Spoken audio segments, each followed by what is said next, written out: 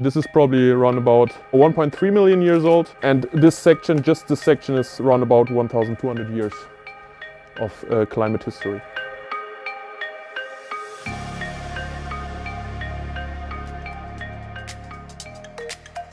Please close the door behind you.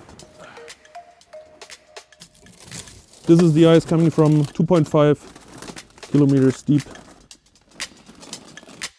To reduce the effect of anything that is kind of stuck at the ice, we need to remove the outer sides. But of course, as little as possible, because I don't want to waste any sample. It's so precious.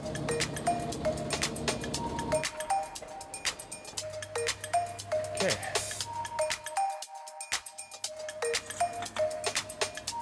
And tighten all the screws again.